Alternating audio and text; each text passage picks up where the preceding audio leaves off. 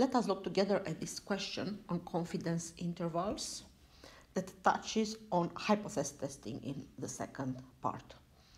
Please pause the question, pause the movie and try the question by yourself. While reading it, I'm extracting the important information.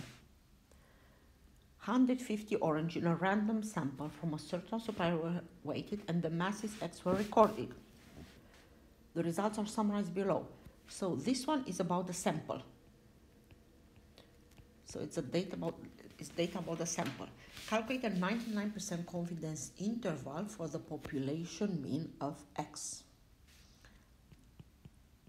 Just to revise a bit, to recap, the sampling distribution of the mean, because what we do is that we summarize, we calculate the mean from the sample, is normally distributed, and that's central limit theorem, because I was not told that the initial parent population is normally distributed. So central limit theorem tells me that the distribution of the samples is about normally distributed with a mean 15910 over 150, so it's the same as the mean of the sample, and a certain standard deviation squared, which is the variance. Now, I do not know the variance of the population to use it here, but I know the variance of the sample. Therefore, I'm going to need an unbiased estimate for the variance of the population. From the sample, I need to estimate the variance of the population. So an estimate of the variance of the population will be, and that's a formula you have actually in your formula booklet. So from your formula booklet, you can see the unbiased estimator for the variance of the population. So you can apply directly this formula, which is 1 over 149 and minus 1, sum of x squared 1525000 minus 14910 squared over n, over 150. So I'm going to use my calculator to compute it, and I'm going to get 288, I hope I'm right, 0.228.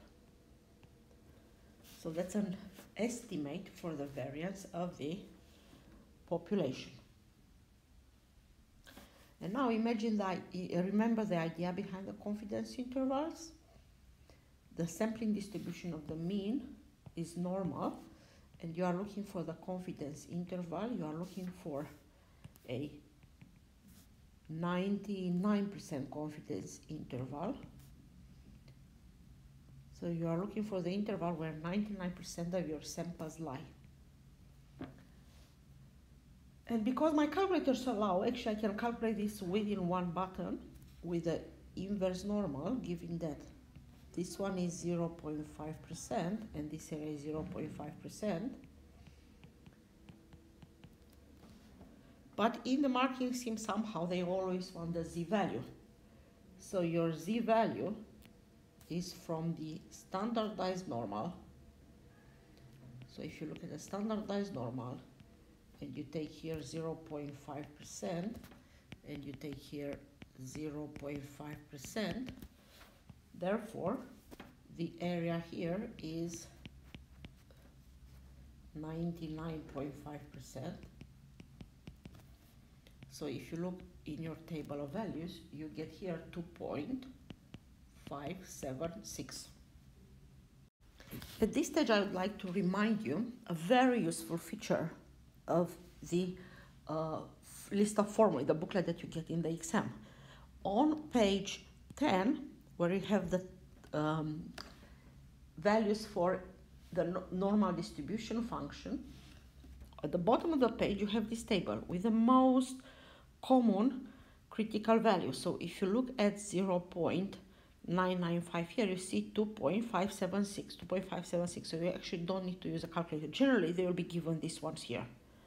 If it's another one, then you'll need a calculator or the table of values. I recommend a calculator. So see how it's easy to find this z-value. So here we have the z-value. And we know that there is a correspondence between this Z value and the point here, given by Z equals x minus mu over sigma. So the point here will be therefore x equals mu plus Z sigma, right, if I do the algebra. So the point here will be x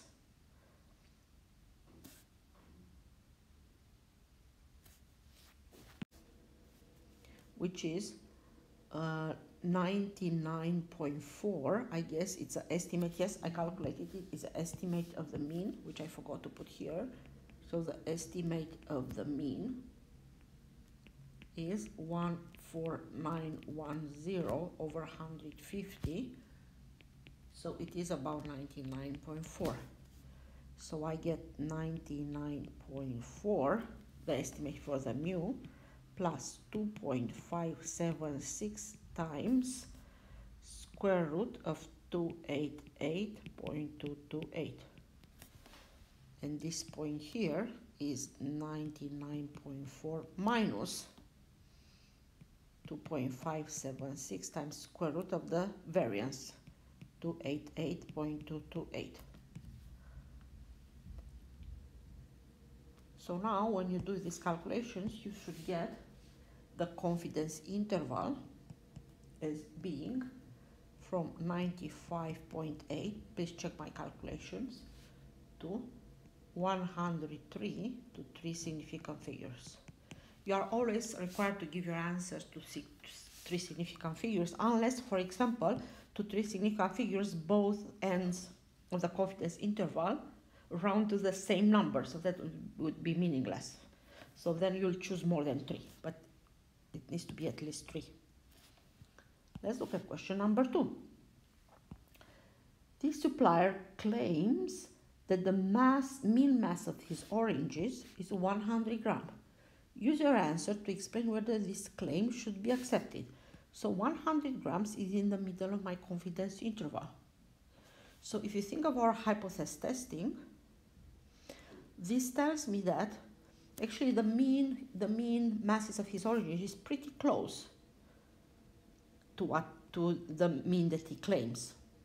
So I would accept his claim that the mean mass is 100, because 100 is contained within this confidence interval. So my answer here would be 100, the mean mass of his oranges, is in the confidence interval. Therefore, accept his claim, H0, right? His claim.